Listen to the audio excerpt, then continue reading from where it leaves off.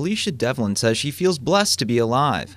It's important because, I could have lost one of my kids. Last October, Devlin drove her 4 children down 12th Street in Quincy on the way to a nearby deer park. That's when their lives almost changed forever. I believe she was heading northbound on 12th Street. The other vehicle pulled out from Kentucky Street and hit her broadside, flipping the car onto its side.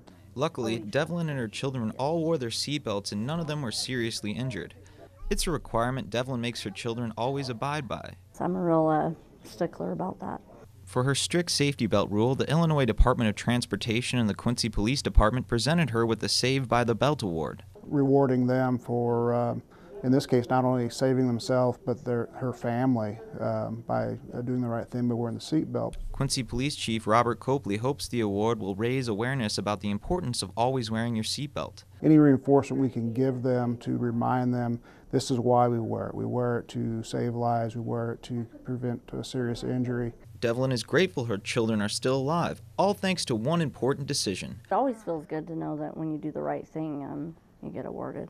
Derek Frank, KHQA News, Quincy.